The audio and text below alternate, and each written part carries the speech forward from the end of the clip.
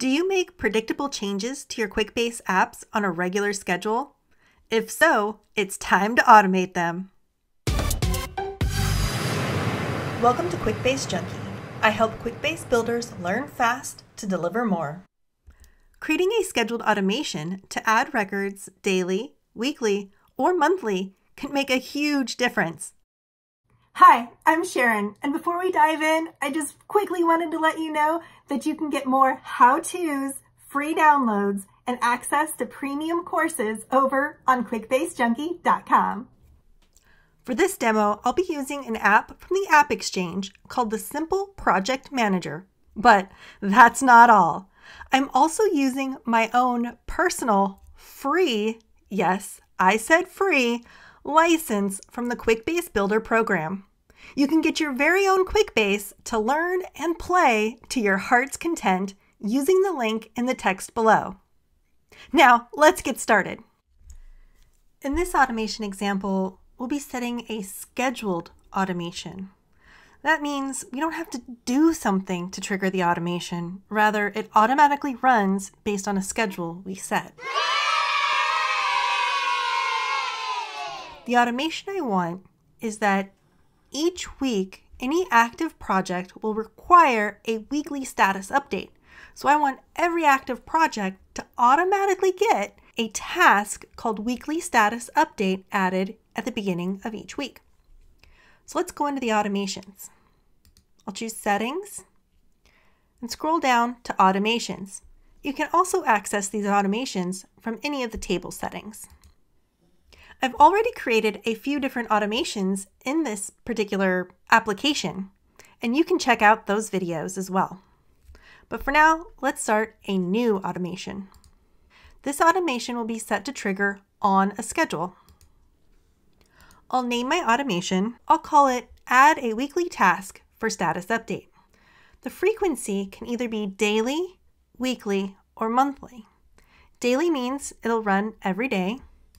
Weekly means you can choose which day or days the automation will run. And then monthly allows you to choose which day of the month you want the automation to run, including an option for just the last day of the month in case the day you need to run it falls on the 30th, 31st, or even the 28th. For now, I'm going to set this to weekly and have it run every Monday. Now I'll add my action. You might be thinking the action I want to perform here is to add a record. And while you wouldn't be wrong, you wouldn't be entirely right either. What I'm actually going to do is copy records. Because I need my task to remain related to my project, I need to copy a task that is already related, so that way I can automatically use that existing relationship. Otherwise, I'll just be creating tasks without any knowledge of which project they should be related to. So here I'm going to copy records. I'll be copying records from my task table. And now I do need to set up some particular filters. Without setting up filters, I'd be basically copying every task that exists every Monday of every week, and that's certainly not what we want. What I've already done before I started recording was add a task to each existing project for a weekly status update. Now, this could be done when you are initiating a particular project to set the first weekly status update. And then you can copy that first status update every week from then on. You can even include that initial setup as part of another automation, so you can check out my video on how to add child records to a parent record when you first create it. So what are the filters we want now? We'll start by identifying the record we want to copy. Now I know that I named it with a task name Weekly Status Update. Now if this automation has been running for a number of weeks, we might have a lot of weekly status updates in there. So we want to choose the latest weekly status update. In order to do that, I'm going to choose the date created is on or after the date of 7 days in the past. So that way I can pick up that record that was just created 7 days ago as this automation continues to run on a weekly basis. And then I can continue to add additional filters as necessary.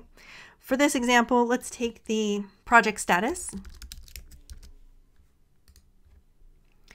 and say it's not equal to the value on hold, right? I don't want to be creating any weekly status updates requirements when the project is on hold. You could also include perhaps things like canceled or completed. That way you're not continuing to create those tasks that will never actually be completed. With those settings in place, I can now think about what do I actually want to have copied from this record that we've filtered down to into my new task. The destination table will be tasks. Now these don't have to be the same table. You can take information from one table and schedule it to copy into another table just as easily. I'll set my task name. Here again, I'll type in a value and I'll actually just use that same weekly status update title. And then, very important here, I want to make sure that my task remains connected to my parent, right? That's why we're doing the copy record here. So we're going to copy the related project from a value in the record. So what it's doing here is saying, okay, I've filtered down to those particular tasks to copy, and I'm going to copy the related project that's related to any individual task onto the new one. Great. So we've got that all set up. Very important, all of this filtering and narrowing. Make sure you take the time to think about this.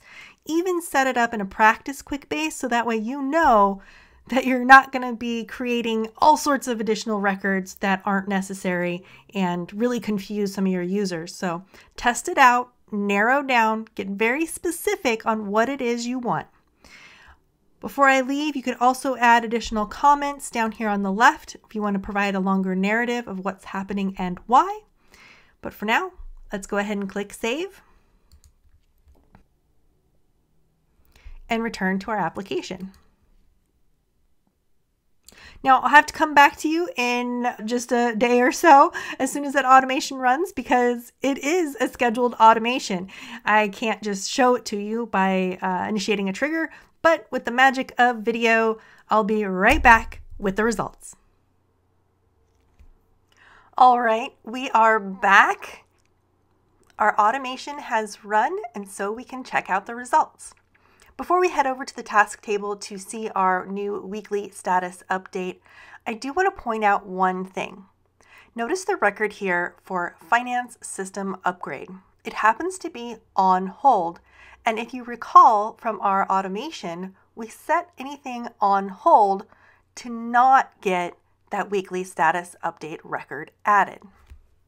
Now let's head over to our task table. Now on our task table, we'll scroll all the way here to the bottom and you'll notice we have weekly status updates for a number of items. These first 5 are the ones that I previously added, the ones that we made a copy of. However, these next 4, well, these are the ones the automation automatically added for me.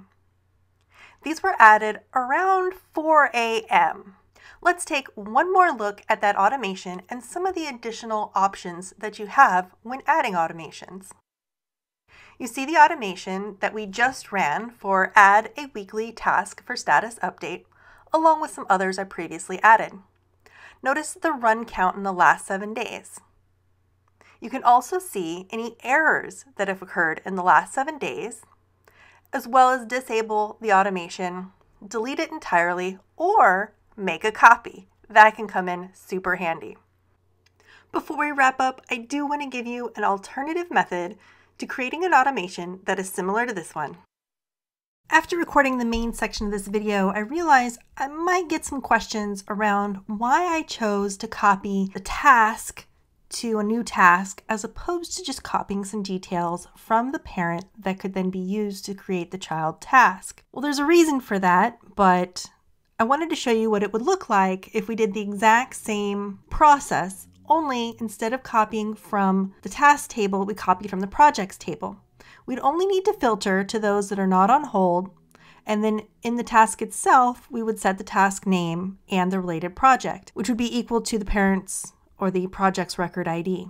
We wouldn't have to filter to the latest weekly status because we're copying from the project and not the task. However, if we wanted to include any other information that might be on the task record, such as the person who was assigned to the previous weekly task, we wouldn't be able to access that information. So it really depends on what you want to include on that final record. If the information resides in a child table, then I recommend the method we went through. However, if that information is really readily available on the parent, it might be simpler just to use that information. It's up to you what works best for your particular automation, but I wanted to make sure to close the loop and share this additional option with you as well. If you enjoyed this video, go ahead and subscribe using the link below. You can also drop me a comment and let me know what you thought and what you enjoyed the most. And then head over to quickbasejunkie.com to grab one of those free downloads. Bye for now. Using the link below. Bye for now.